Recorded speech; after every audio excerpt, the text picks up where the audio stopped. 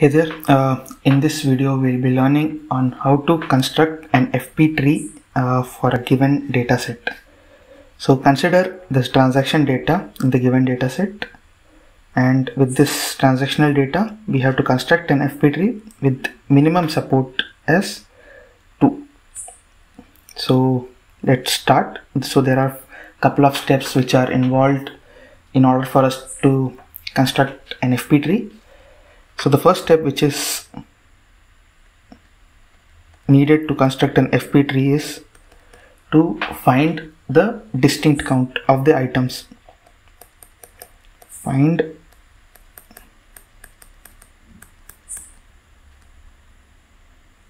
distinct count. So let's draw a table.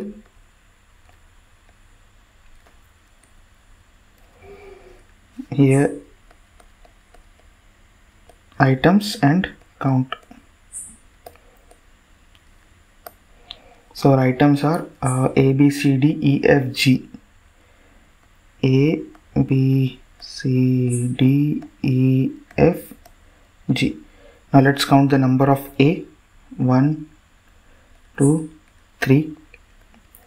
Similarly B, 1, 2, 3. For C, 1, 2, 3, and for D, 1, 2, 3, 4. For E, 1. So for E it will be 1. For F it is 1, and for G it is 1. So now we have the distinct item counts which is there for us. Now for us it is given that the minimum support should be 2. So whichever items have the counts less than 2, we can just eliminate those. So for us we can eliminate these because count is less than 2. Okay, so now we can rewrite. So these things will be eliminated. Now step 2 is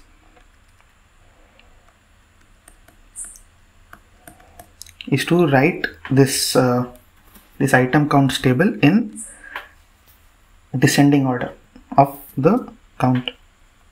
This count can also be called as support, by the way. So item and support. So the highest is D, then ABC.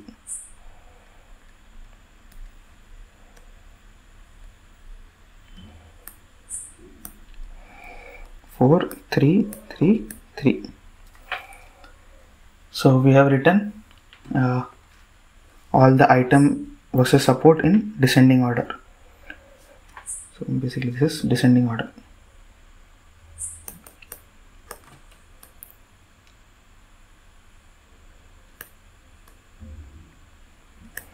Now step 3 is to redefine the given set. So we have to redefine this set according to the descending order item support count which we have written now. So define the given set.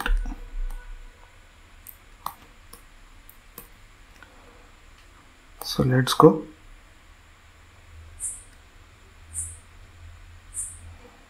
Transaction ID and items. How many transactions here? We have 5 transactions here. 2, 3, 4, 5. So first transaction we can redefine it as D ABC because it has all the items, but we just need to write it in this order for this. So we see that all the items are present here and we need to write it in this order. So DABC. For second one it is EDC. So D will come, C will come, and because E is eliminated, so it is not needed. Similarly for third it is AB. So AB. For fourth transaction ACD, and but as per our this thing it will come DAC, and finally it is FGDB, it will be DB. Now finally the step 4 is to construct the FP tree.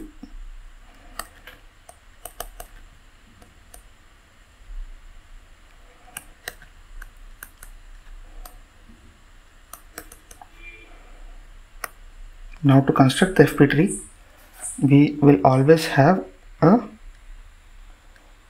root node. Okay, now we need to construct it like this. This will have subpoints which will be basically for each transaction ID. So let's go for transaction ID 1, which will be, we can call it as T1. So root and then D. From root it is D, which will have support count as 1, and then it will be A, B, C. A, B, C. So basically the support count is because it has been called only once, so the support count is 1. So now let's consider the transaction 2, which is DC. So from root we go D. So we see D is already there. So for D the count will increase, and then C. So from D to C there is no direct connection, so we need to draw another item set C, and it will have the count as 1. Now let's go for third, which is A. So we see there is no direct connection from root to A. So from root we need to create a new branch with A as the node, and it will have support count as 1. Now we need from A it is B, and B will also have support count 1. Okay, now we go for transaction 4, which is DAC. So we already see there is D, so we just need to increase the support count to 3. We see A, so we need to increase the support count as 2, and it is C. So from A to C, so we will see the support count becomes 1 here. And finally for transaction 5 it is DB. So from D there is no, so D, so basically the support count will become as 4, and from D we have to go to B. So we went to B and we made the support count as 1. And so this is our final tree, and we see all the support counts will be equal to this. So let's see for D. So we see that the support count for D is 4. For B, next is for A. A we will see support count as 1, so 3. So 1 plus 2 is 3. For B it is 3. So let's see for B, 1, 2 and 3. And finally C also it is 3. So 1, 2, 3. So we see these are the steps through which you can construct an FP tree for a given data set. Hope this video helps you to construct an FP tree for any given data. Do like and subscribe to this channel for more videos like this.